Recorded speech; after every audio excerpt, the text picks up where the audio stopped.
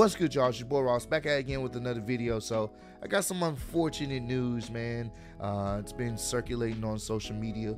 Wardlow posted a video of his vehicle being broken into, and whoever broke into the vehicle stole literally everything, including the TNT championship he just won at Revolution. And it's really unfortunate that happened to him. So we're gonna check out the video that he dropped on his personal account on Twitter, man, and see what he had to say and what went down. It's just unfortunate that, you know, people can't, you know, get their own things legitimately. They gotta break into people's vehicles and steal their stuff. It's kind of trash. Let's check this out. Well, thanks to the person who broke into my rental car and took absolutely everything from me. My TNT title, my gear, my boots, my whole life were in those bags. I don't know if this means I'm going to have to beat the shit out of Hobbs in these clothes I'm wearing right now, but one way or another, I'm going to make it to Sacramento, and we're going to get this shit done. Whoever did do this, better thank God that I didn't catch you in the act, because your jaw would be as shattered as this glass is. Damn, bro. That's cold. That's cold-blooded. I ain't gonna lie to you. That's truly messed up, bro. Like, imagine you winning the championship, winning the title or whatnot, getting ready to, you know, get set off to, you know, defend the championship or whatnot this week, only for it to get stolen with along everything else in your vehicle by a loser. That's lame. That's truly lame.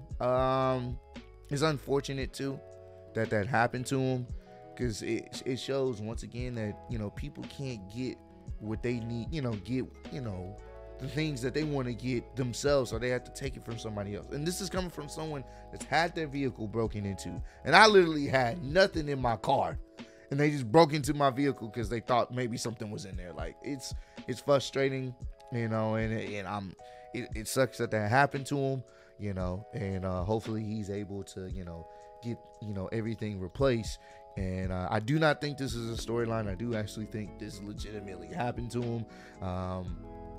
It would be crazy if it was a storyline, you know what I'm saying? That would be a wild way to set up a feud, but I think this is a legit something that, you know, a messed up individual decided to do. And clearly they had to have known that was Wardlow's, like, rental vehicle. They had to have known, because for you to randomly just hit somebody's vehicle, bust out all the windows and steal everything, you had to have known that was that person's vehicle. Maybe he was followed, I'm not sure.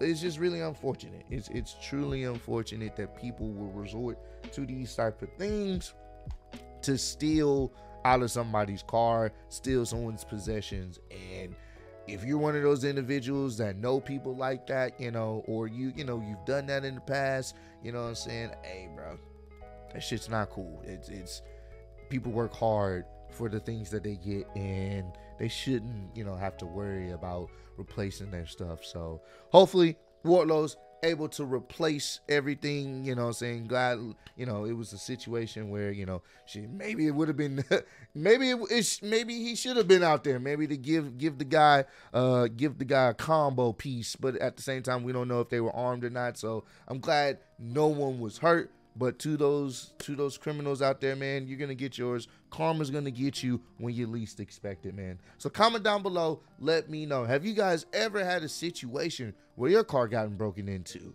and, you know, you had a minor setback because, you know, people just don't know how to get it on their own? You know, let me know down below, and we can have that discussion. But hopefully Wardlow's able to get, you know, another replacement title and kind of recover some of those things that he lost, and kind of move forward from this situation. But I wanted to talk about this, give my, you know, little 2 cents on it. So criminals out there, you guys suck, and you guys are the worst. But I appreciate all the love and support. Roll to 150K. I'm still your undisputed YouTube wrestling champion of the world, and also in the Clutch World Heavyweight Champion. Appreciate y'all giving me. See y'all next one. Peace.